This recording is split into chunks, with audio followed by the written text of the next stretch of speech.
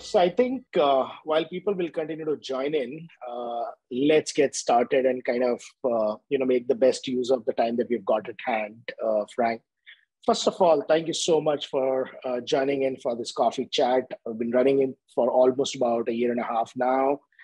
Spoken to some phenomenal leaders across various verticals, industries, solving different kind of problems, be it a business, be it technology, be it a vertical problem, or be it humans in the loop problem, keeping in mind diversity, equity, inclusion, impact sourcing, whole lot. So I think this one is something which is catching lots and lots of eyeballs in terms of the way AI ops and various aspects wherein how to build a robust data model or machine learning model has been picking up for quite a while.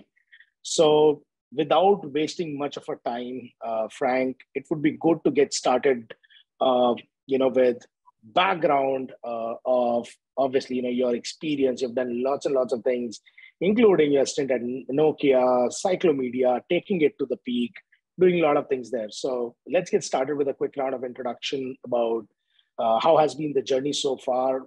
What problems did you pick? How did you pick those problems? And what were you largely trying to solve? Yeah. That's a number of questions, right? But starting and then feel free to add to that. So as far as my personal experience is concerned, I have been the CEO of Cyclomedia for about 9.5 years. Took a step back late last year, still involved, but not on a day-to-day basis as CEO anymore. And prior to that, I was 6 years with the mapping company, right? Certainly at the time, running the product side of the business for Europe, Middle East, and Africa. So I have been in location-based businesses for the last 15 years. As far as Cyclomedia is concerned, Cyclomedia is a company based out of the Netherlands. The history is much longer than the 9.5 years I've been involved. The company was founded over 41 years ago. That sounds long, right? With modern cloud-based digital businesses, but I always add to that the first half of the history, it was not a real business, not a real company. It was a spin out from Delft University of Geodesign. And initially quite focused on research activities, and then the company turned commercial close to the year 2000, and from there on we've been building a more commercial business with quite a bit of success. We'll talk about it later. Probably good in terms of the context for this conversation. So Cyclomedia is not an analytics-only business, right? The background is on the data side of things, and data still is significant part of the DNA. And when we at Cyclomedia think about insights and analytics, it's always in combination with our own data, which is obviously different compared to many other businesses that focus on insights. So Cyclomedia is all about visualizing the external world, right? Visualizing public space. That's also important. Not so much focus on private areas owned by one individual or about one business, but about a public space, which in the end is owned by all of us. That's what Cyclomedia focuses on. Core product is, if you want, the most accurate 360-degree street level data platform, and data then is a hybrid both of imagery as well as of LiDAR point clouds. That's always a starting point of what the company does. That data has value on its own, right? There are quite a few customers that consume that data to do their own use cases. All the data is stored in the cloud. Every week, about 45 million clicks on that database. So that data is being consumed as data. But obviously, with the size of data growing on the one hand, with the complexity of the questions that our customers are trying to answer getting larger, and with technology, right, including machine learning, AI, cloud computing, becoming more broadly available, we've added an analytics component to that business. But it's important also for the rest of our conversation that in this business, we always think about the marriage between the two. And as a business, we're not in the standalone analytics business based on available data or open data or other people's data for that matter. Great. I think this is just amazing. Wondering, from how you picked up, Cyclomedia from being more of a not-for-profit to a for-profit business. Of late, machine learning operations and building robust models have become widely popular for various use cases. And I think top 2 use cases that come to my mind includes autonomous vehicle use case as well as medical AI, right? So from a business perspective, what are the top use cases that you have looked at, and what has been largely the approach to solve the problem through whatever on the street and technology operations that you've got, that you've built over the last few years? Yeah. Also there, the marriage between data and analytics is important, right? Because we want to monetize both. So basically, we focus on. Sorry, let me switch that off. We focus on 4 verticals. Local government, in particular in the context of cities, is the most important one, I would say. Next to that, we focus on utility operators, in particular electrical utilities, telco operators as a 3rd vertical, and then the whole world of transportation operators. Those are the 4 verticals, and there. Again, historically, we supported these verticals by providing our data, right, and providing our customers access to that data. That's where we started to build the business. Typically, our data gets quite deeply involved in the use cases that we support, right, as these are all serious use cases, to a large extent funded with public money. From that perspective, transparency and good use of funding is important. And then over time, as I said in the introduction, customers becoming more demanding, society becoming more demanding, and solutions becoming available, we started to migrate from data into analytics. And there again, the analytics solutions that we support are very much complementary to the verticals and the use cases that we started the business on. I mean, let me give you some examples if you want in all 4 of them, right? So when it comes to local government, which is about 50% of our business, traditionally our data is used quite extensively on the tech side of things. That's where I spoke earlier, right, with the company migrating from R&D focus into commercial focus in the Netherlands. That happened in 1997. And in 1997, some new legislation came into effect here in the Netherlands, where all municipalities were mandated to raise a real estate tax-based system. And that drove the original demand for accurate street-level kind of data. Because when it comes to tax, an important principle is that tax measures that are taken by government are based on proper documentation, proper rule sets, but also independent kind of data. So all these municipalities in the Netherlands were looking for data to issue annual tax bills based on real estate value, and street-level data was a good source for that. Originally, that was done by people responsible at the government to issue those tax bills, looking at the images and comparing images, and based on that, deciding whether one house had a higher value than another house. Obviously, right now, you can do all kind of automated analysis, right, and calculate the cubic meters content of a house, calculate the surface area, form yourself an opinion on the kind of material that is used in the house, the condition of that, and all of that is an input to tax.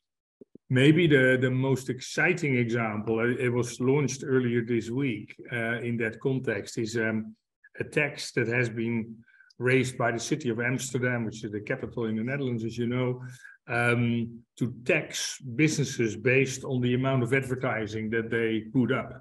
Obviously, local governments are continuously looking for new sources of income. Certainly after COVID, that has become a relevant theme. And the city of Amsterdam decided to introduce an advertising-based tax, which didn't exist before. And to my earlier point, they wanted to do that based on an independent source of data, right? And clearly there, 360-degree imagery, fully automated analytics is a much more independent source compared to sending an employee of the city onto the street and taking pictures or making an own judgment. So we have driven the city of Amsterdam 3 times. We've developed a fully automated solution to define advertising in the street. And based on that, the advertising, the tax was launched a few weeks ago. So all businesses in Amsterdam have been taxed now for the square centimeters of advertising that they have on their buildings. And it was all done in a fully automated fashion. So that's another good example in local government. And maybe a last example to mention is our data and our analytics being used for mobility. Clearly, in large cities, mobility is one of the more significant challenges, right? And a few examples, like again, they are post-COVID. Some of the larger cities in Europe, like Paris, like Milano, decided to add a bike-based mobility to the mix of mobility solutions in order to become less dependent on public transportation and the congestion created by cars. And in both these cities, a new bike infrastructure had been designed pretty much based on the kind of data that we do. So that's in local government context. When it comes to utilities, not that much difference between telcos and electrical utilities that I spoke about before. But there, both these operators manage large infrastructure networks, right?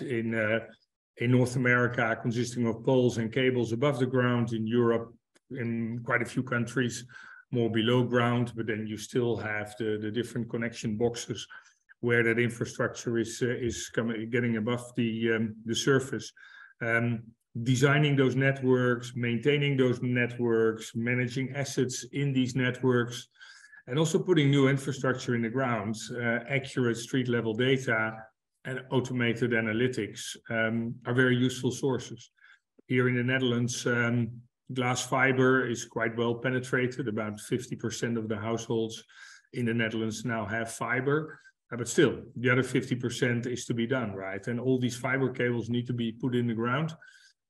Makes a lot of difference cost-wise, time-wise, risk-wise, whether you do that on the sidewalk or on the main street, and deciding that based on accurate street-level data, supported with automated analytics is an important use case for us. So those are some of the typical examples. And then for us, when some of these use cases get together in the same location, in the same area of interest, in particular a large city, obviously there comes an interesting business model, because then you can use the same data for multiple use cases for multiple customers, which makes a lot of economic sense. Yeah, so I think this is very interesting, and I've seen that, for example, a use case of forecasting that a particular tree during the fall might kind of, or rather during high wind levels, can possibly fall on the utility lines and can disrupt electricity, right? And then kind of giving a trigger in a more proactive manner to the utility, saying that you might want to trim it, cut it, and kind of, make sure that the network is safe. While, these problem statements are pretty profound, what goes behind is a lot of data, a lot of processing, and to be able to do that, a lot of data training, tagging, identifying objects, a lot of things that needs to be done for your model and analytics to work effectively. How have you, gone about it? Because, for example, if covering Amsterdam city 3 times, to be able to do that every time in a different way at defined time intervals, I think it's not an easy task. It's a pretty operationally heavy task. So what do you think has gone in more from a field operations perspective, more from data training perspective, and how have you been able to manage these dynamic changes? Yeah. I mean, that's the $64 million question, right? How do you bring all of that together? I would say a couple of things, right? From a business perspective, what we find very important is that you focus on use cases that have shared requirements between multiple customers. Because we learned when we started this, I mean, again, originally we were data, then we added analytics. We started that about 10 years ago. And in the early days, if you're not careful, every customer has a different view on the world and have a different set of requirements. And then you can spend a lot of effort, a lot of manual effort, right? You don't get all of that automated to create an individual solution for an individual customer, which is nice, but which is maybe not the most clever thing to do from a business perspective. So after that initial phase where we wanted to be everything for every customer, we've said, well, let's focus on the use cases that really make sense. So I think focus is important here, because that allows you to build technology, that allows you to reuse data, that allows you to build automation, to focus on a limited set of use cases. So by now, we have a catalog across these 4 verticals that I spoke about, with 20 solutions, if you want, and that's what we want to focus on, and we want to get better on that all the time. Clearly, automation is important. So we have built a platform allowing us to do that. And there again, the fact that we have our own data and the fact that we focus on creating analytics based on our own data helps us a lot, right? Because we know the spec of our own data inside out. So that platform we've built over the years and works well now. And then, yeah, as per your question, then obviously you have more simple objects, right? Like your traffic signs and light poles and road markings. You have more complex objects like trees, which change all the time, as you indicated. But still, the automation of a defined set of objects, we have quite well under control. But having said that, given where we are and given the kind of customers that we support and the requirements that our customers have, which are typically in the 95 going up to 98% in terms of correctness and completeness, automation will in many cases not do all the work. So next to the automated part of it, there is a significant manual component, right? In order to finalize the quality of the data set, and also to convince ourselves and through that our customers that we deliver in line with their expectation and requirements. So we've built a platform which we internally refer to as Insights 360. Sorry. And that Insights 360, if you want, has 2 legs. So one is it's the automation part of it, right? Building the training sets and then doing the detection on the data set. But as I said before, we know there's always a manual component beyond that, which we typically partner on with partner companies who provide that part of the work. And we find it important to have an integrated platform where our partners can work in. So right after we have done the detection on the data, we open the platform to our production partners to do the manual part of the work. And that integrated part, which again we refer to as Insights 360, has worked for us very, very well. And obviously that's linked to my first remark, right? That you can only structure a solution like that when you have a limited set of solutions that you focus on in building. And then over the last 24 months, we've added a module to that Insights platform called Insight Full, which is also applying data analytics on production parameters, right? So that allows us to monitor and to help our colleagues and our partner staff who do that work, and to make sure that we apply all the learning on the production side as well. So the whole notion of the importance of data and the ability to analyze data in an automated fashion is also applied within the production process itself.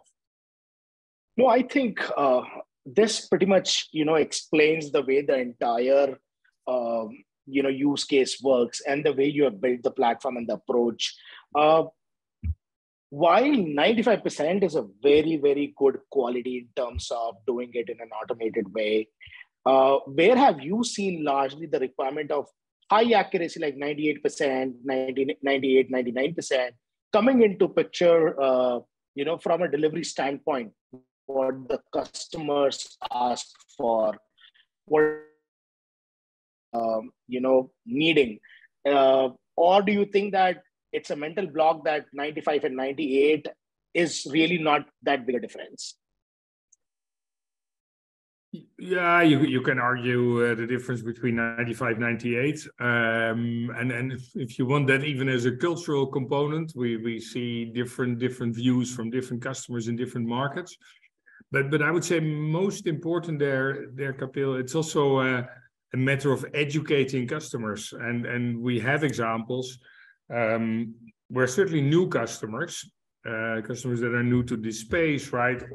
Or customers that involve purchasing people or legal people, right, in the whole purchasing cycle, then put 100% requirements on the table, right? And I mean, I totally understand it, that we should all strive for perfection, but 100% is real perfection, right? And then when you take those more new customers through the reality, right, and also when you engage different production methods, including human beings, right? People on the ground. Quite a few of the use cases that we focus on have historically been served by sending people outside, right? With a paper and pencil or with whatever devices to record. And people then sometimes have the perception that is 100%. Well, we can clearly prove that that's not the case, right? So, I mean, it's very clear that for professional B2B use cases, your 80, 85%, which in some consumer use cases is acceptable, is not acceptable, right? And then at 95% is a kind of threshold. And then between 95 and 98, that's why I said it. It's not so easy to clearly establish what is the right number, right? Because it also depends a lot on how you measure in your sampling methodology, etc. But that's the whole debate about that 95 to 100%. I mean, that's an interesting debate with customers where we spend quite a bit of time educating our customers and where we're not shy of accepting that we need to, while we work with the customer, make it better over time, right? And they're maybe good to add when you do a similar kind of analysis. That's why we did Amsterdam 3 times. When you do it multiple times, obviously your data get better all the time, right? As you know. So that's clearly a component. And what we are now also doing more and more, and I started our conversation, right, that for us, we always marry data with analytics. But while we've now developed this portfolio of standard solutions on the analytics side, that also gives us the opportunity to integrate other data. So we have now started to create some additional data ourselves with lower cost sensors, but over time, bringing other data in from our customers into some of these solutions will also help continuously improving quality levels, right? Because the more often you do this, the better the results will get. Got it.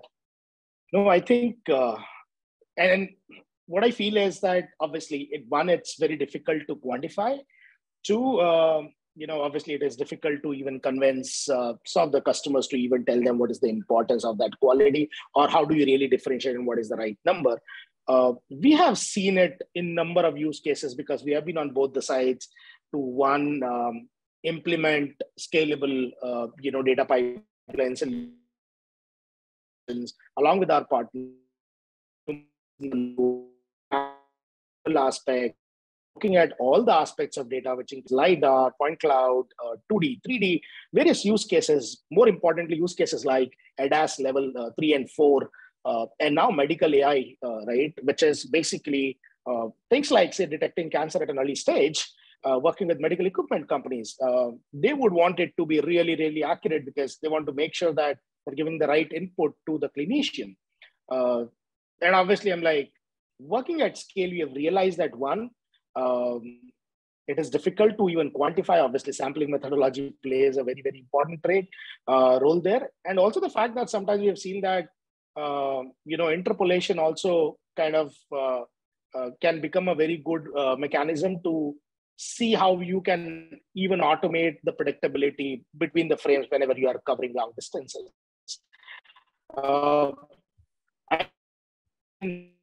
Very, very space to kind of build on. But, even in this space, while you've got your data, many of the customers with regard to training data sets have also spoken about synthetic data, right? And, then there is a debate about or between how good and to what level is synthetic data good vis-a-vis what is the importance or need of real data. What has been your experience and what is your take with the experience of delivering so many projects with your customers? Yeah, we focus mostly on real data, but it has everything to do, right, with where we started. When I say, well, for us, for us, it always go together, right? We don't have independent analytics projects. Our projects always include capturing data and then providing the analytics on that data. So we have a lot of real data available, and it's an important part of our business model. We have created some tools to create synthetic data as well, which is certainly because not every traffic sign is the same, right? So as we operate in multiple countries, when you go into a new country, using synthetic data to do the initial training, yeah, that helps. So we've built some tools there, which are part of the platform that I described before. But in the way how we conduct our business, it's the minority for the reasons that I explained before. Great. Before we move ahead, there is a question that we've got, and we'll possibly just pick that. Any use cases of AI being deployed for large-scale social impact that you are aware of? We have in the US, we have one or two. It depends how you define social impact. But if the one or two examples that we now have is that together with a partner in the US, we have done some projects where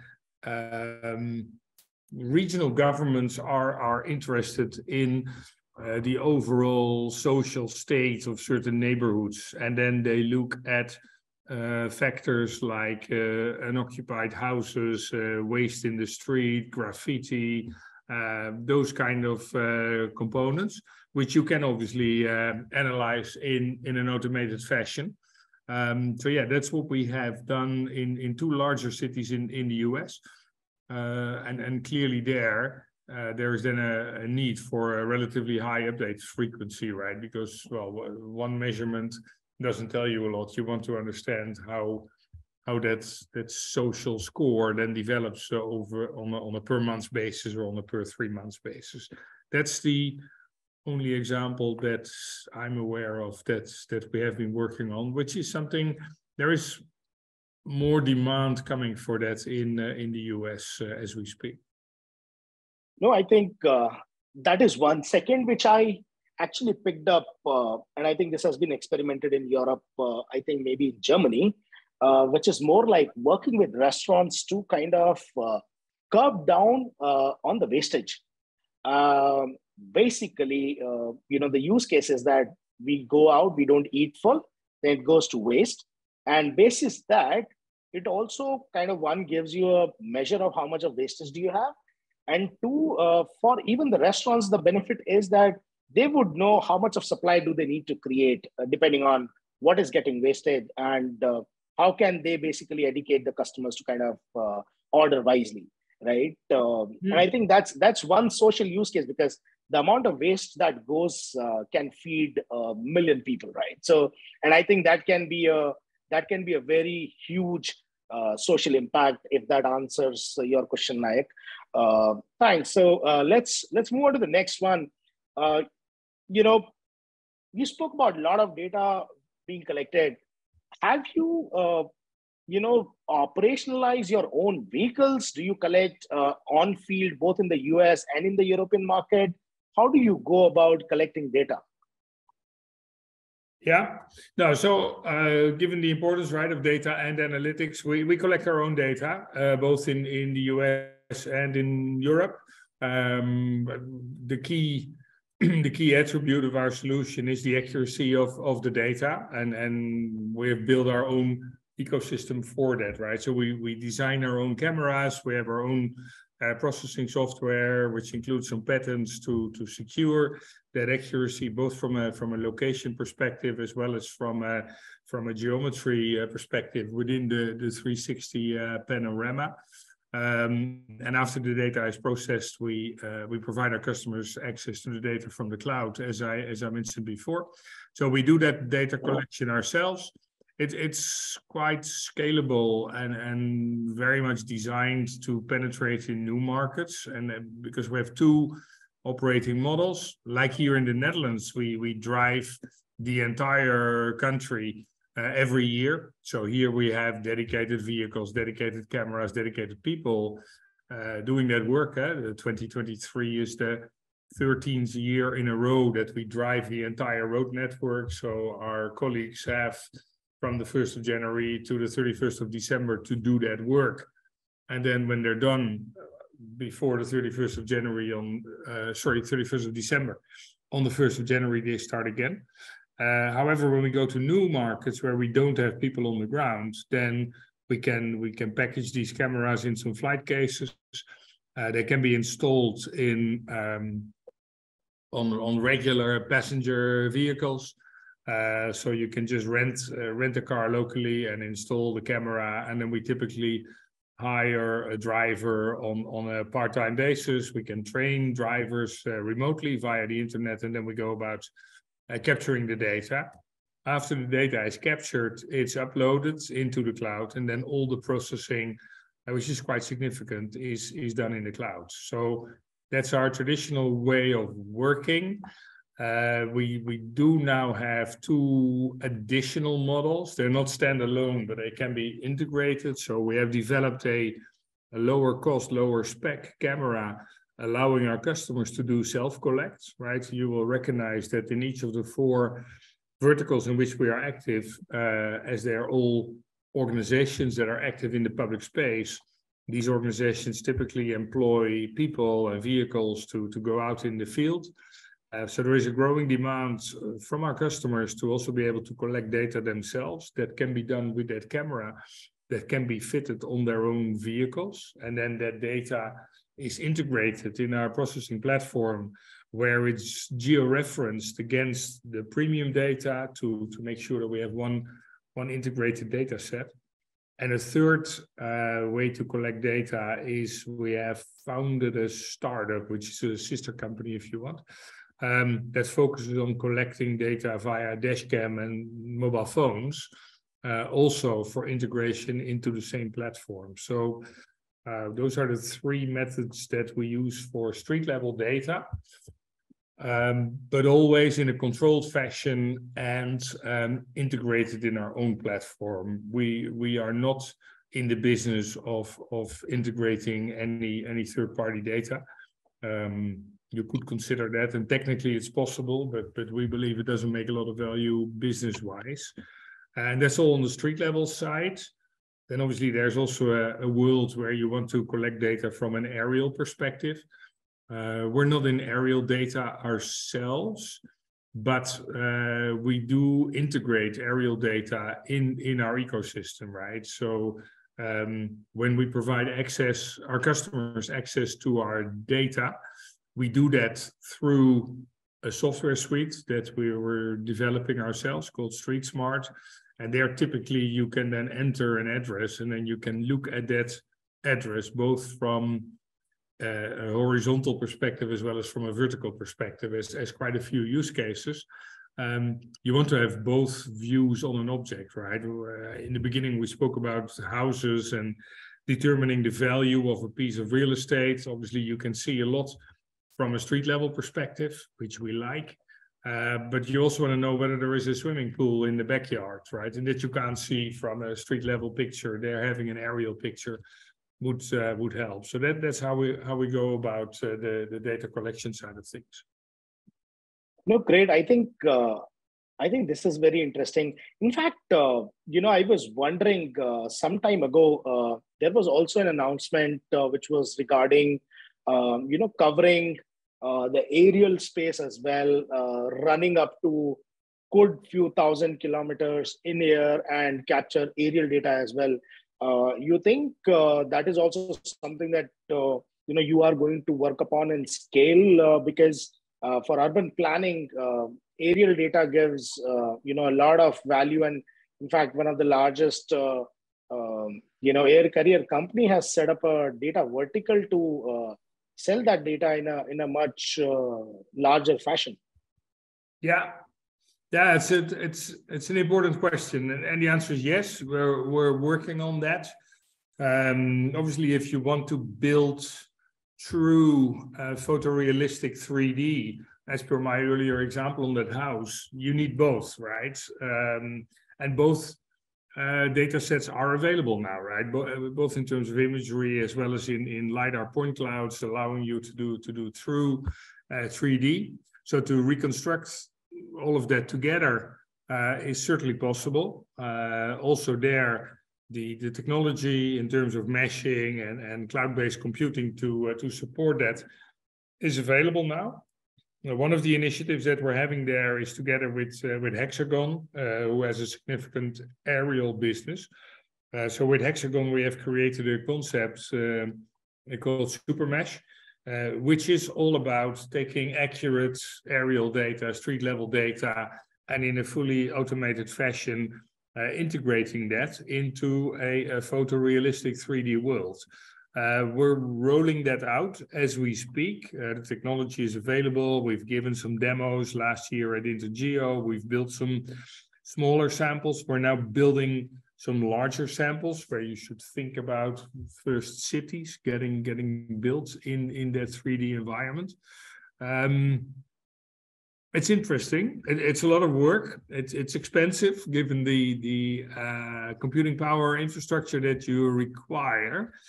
I mean, two answers related to the business side of things. The fact that both us as well as Hexagon have a model where the standalone data is already monetized, right? So the data is available. So you, in order to justify the development of that 3D experience, you only need to justify the additional effort in order to build the 3D. I believe that helps because when you add all the cost, right, both the original data collection as well as the creation of 3D, you talk about a significant amount of money. And if you only need to justify that by these new 3D based use cases, it could well become an uphill battle. So in the initial phase, which we believe is the next 1 to 2 years, doing this as an incremental solution on top of the solutions that we already support is certainly feasible, let's say both from a supplier perspective as well as in terms of creating the conditions in the market in order for this to take off. Over time, it could well be that the 3D experience replaces the current 2D experiences, right, that we have been speaking about, which is interesting because you could also argue that when you have built a proper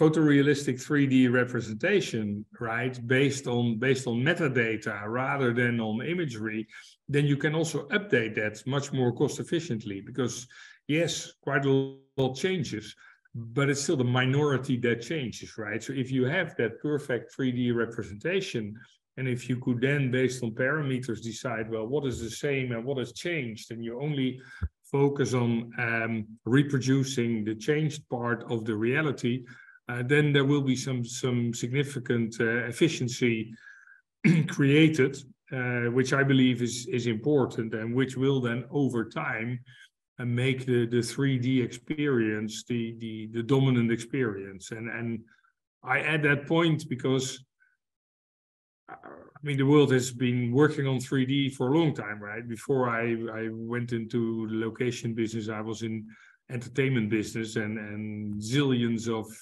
dollars have been spent on 3D movies and 3D TVs, and they never took off really in a significant way. I believe in the B2B markets where we are active, 3D will help a lot for the reasons that I mentioned before. And maybe last point to add there, which has nothing to do with our discussion, but which I find interesting, the kind of companies that we support all have significant interaction with consumers, right? And the fact that the world is getting more and more complex also makes it more and more complex for these government organizations and businesses to communicate in a responsible manner with consumers, and driving that communication based on photorealistic 3D, I believe is a significant opportunity, right? That will allow governments and businesses to properly explain to consumers what they're doing and how they are managing and changing the public space. So that's another element, again, completely independent of technology and independent of analytics,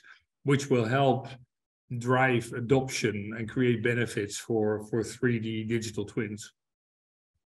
No, I think that's anyways going to be very, very important as we grow, cities scale, and the need for revenue also scale, particularly from a public or the government use case perspective.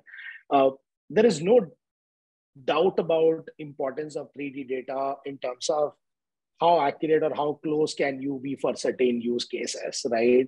Whether it is autonomous vehicle use case, whether it is a utility use case, whether it is urban planning use case, right? It's going to be very, very important and critical. But at the same time, the 3D data comes with a huge cost of managing that data and the size, right? In terms of justifying what could be a good investment, or what could be the right amount of data that you would collect from a 3D data perspective, don't you think that there has to be a balance between the amount of data and amount of bandwidth or space that you're going to need, particularly when we are moving to cloud? Any amount of data that you keep is costly, right? So, and anyways, there is a static and then there is a variable cost. Do you really think that managing 3D data to the way that we have been talking about would become easier, because these are high accuracy and precise applications, so you cannot really compromise on the quality of data as well? Have you been able to crack a code wherein you're kind of converting a high quality or high resolution data into a low quality, and then storing and then restoring the quality to kind of optimize the usage of space on cloud? Because most of the customers would ask you the same question in terms of operating and maintaining such a heavy data set. Yeah, it's certainly a factor, by all means, right? And it's probably one of the reasons why we're talking about 3D for such a long time, and the reality as well as the uptake of it is limited. Obviously, we continue to work on creating technology that allows us to address this. But the other three factors are important, which were part of my previous answer, right? So one is, in our case, the data is already there, right? And then the data is paid for, which means that we talk only about the incremental cost rather than the full cost. And that makes a factor 5 difference, if you want. So that's a significant step, one. Two, when you do this properly, the cost of updating will go significantly down, which is also very important, I believe. And 3, if we then are able to create new justifications for this kind of data, which I strongly believe is in consumer and citizen communication and interaction, if you add those 3 elements up, while in parallel technology, like always, will help us drive costs down, then I think this will absolutely work. I mean, this is in my opinion, the next big thing in our industry, right? And you have all the large consumer tech companies talking about their metaverses, right? As a platform, as an ecosystem to support new consumer use cases, which I totally understand.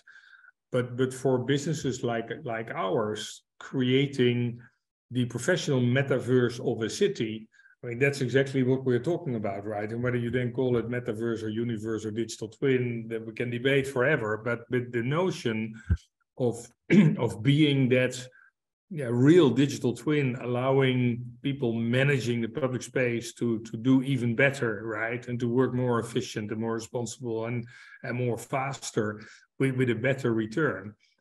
I mean, that's what we're talking about, right? And then, technology, the amount of data, processing time, transmission time, those are all challenges, but they will be solved. And there's good economic benefit and reason to make sure that they get solved as well. I strongly believe in that. Great. I think the time is flying, right? I've got lots and lots of questions, but we are just left with 10 minutes. In terms of, the growth, where do you see the market growing? What's your prediction or forecast of the growth for next 3 to 5 years for the market that you have been into? And how do you see the European and the US market reacting over next 3 to 5 years? Yeah, indeed. We're only active in Europe and the US, so we're not active on other continents. So I find that hard to judge. We're very optimistic. As a business, we have been growing 20 to 30% in terms of revenue over the last 10 years, every year, with the exception of 2020, where there were obviously some COVID-related challenges. And we see no reason why that growth would stop. At the contrary, the world is getting more demanding, the world is getting more complex, the world asks more and more for getting more done with less resources, and we believe that that's the space in which we operate. We've recently engaged an external consulting firm to look again at the market, and they confirmed that the market is many multiple times larger compared to what we serve today. So we're very optimistic as far as that is concerned. We believe that there is quite a bit of demand that needs to be developed because there are not that many players in this space, right? And they're the companies and the departments and the use cases, if you want, that we support are not new at all, right? Many of these use cases have existed for decades. That means that they're also managed by departments that are not necessarily the most innovative and the most forward-looking, right? So we believe that the opportunity is significant and that it takes significant effort to develop the opportunity, right? That's why we see ourselves not only as a technology company and as a production company, but also as a company that needs to excel in business development and opening doors at new customers. That's the second remark. And the third remark is when you look at the world, right, in which urbanization continues to grow, so cities continue to be places that are very complex to manage, right, in terms of mobility, in terms of environment, in terms of access to resources.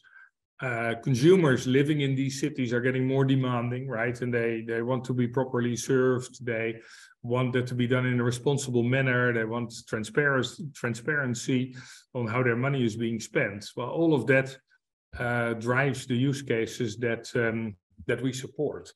And you see that, right? So post-COVID in particular, in quite a few countries, both in Europe and in the United States, significant funding has been made available to drive these markets, right? Telco infrastructure, vital. Transportation infrastructure, very important. Utility, I mean, you can't live without those three, right? And those are three of the verticals that we support. All three verticals have quite old infrastructures, right? When you sometimes look at how how old these cables and these light poles are, it's to some extent scary, right? And they need to be monitored, they need to be maintained, and they need to be renewed at some point in time. So, no, they're the kind of things that we do. I strongly believe that will continue to grow in a very healthy fashion. No, I think this is right, because I was talking to a good friend at Here, right, and Here is doing some work in Indian market as well, right. So in fact, one of the states, they are mapping the entire utility lines to find out the point of failure, correct? Because when you are in a complex network, it becomes extremely difficult to find the point of failure itself, right? And particularly for a country like India, wherein the utility lines are above the ground, and then 70 to 80% of the landscape is rural, right? Wherein only 20, 25, 30% is urban area. It becomes extremely difficult to track, and sometimes it takes maybe a few hours and maybe sometimes a day to reach to the point of failure, right? So I can pretty much correlate with what you said in terms of the use cases are more need-based and the demand needs to be created. So couldn't agree more on the fact that the market is poised to grow. And I also believe that within the space that you operate, there is enough for you to do, right? And I think it's going to be very interesting to see, how does it shape up. Maybe one last question from my side, Frank. US and Europe, do you think that it's the European market that is kind of, growing your business really fast and well, or you think the US market? That's one. Second, in terms of the use cases, I heard you talk about mobility, use cases as well, and you talked about urban planning use cases as well. Which one do you see growing fast? Yeah, between the two continents, I find it hard to judge which of the two is more promising. Certainly pre-COVID, we were growing very fast in the US. Then, in my personal opinion, US was hit a bit harder by COVID compared to the markets in Europe where we are active. And certainly when you want to grow as a business, right, you need new customers. And when customers are hard to get hold of because people work from home, it has an impact on your growth. So pre-COVID, we had decided to increase our investment in Europe, and that worked out well for us. But I believe that from an opportunity perspective, the two continents are quite comparable. In terms of verticals, the markets that we support, as I mentioned before, are to some extent conservative. So that means long sales cycles. And that also has then an impact on answering your question, what markets are more promising, right? I said a number of times that for us, cities are very important. I mean, they will never disappear, right? Cities will continue to grow. They will get more complex. There will always be new challenges. When it comes to telco, the rollout of fiber and also the rollout of 5G is a significant opportunity related to the kind of things that we do. However, is that something that will demand annual updates? Probably not, right? When you have installed a new digital infrastructure, you want to maintain it and you want to monitor it, but in the first years, probably not every year or every 6 months, but more on a 2 to 3 year update frequency. So there is some nuance on every market, I would say, which you need to look at. Legislation is another factor, right? In both US and in Europe, there are now these initiatives to significantly address the number of fatalities on the road, right? Well, that's a significant drive to get proper view on the road infrastructure. Is that something that will go on forever? Question. Got it. Understood. I think it has been phenomenal and a great experience talking to you about this whole space of data infrastructure and the kind of analytics you do, and the problems that you've been largely solving from the way Cyclomedia started to how the organization of the company is kind of helping businesses, companies, governments solve large-scale problems. And I'm sure that if we continue to talk, we will be just on and on, but the time tells me that we need to put a pause here. So I would like to thank you for all the insights that you have shared, about the work, about the space, the need, the challenges, and what has been your approach to solve this. I'm sure that we will continue to have much longer chats, and I'm sure that I would obviously want to chat after this call, continue to talk to you for maybe about 5 minutes, because I think there's a lot more that we can talk, and kind of people would have many more questions to kind of look at how can Cyclomedia solve specific use cases like the social impact, like more in complex infrastructure market like India, unlike US and Europe, wherein things are largely sorted, long distance. I think we would certainly talk more on that. So we'll take a pause here. I would like to thank you for joining this very, very interesting conversation, Frank. I'm sure that even at FiveS, wherein we have got more than 1,000, 1,500 plus, data annotators working on data pipelines, would be extremely, extremely, happy to hear the kind of problems that are being looked into the market, and how we can actually contribute at a much, much larger scale. Yeah. All right. Yeah, thank you, Kapil. It has been a pleasure. Interesting conversation. Thanks a lot.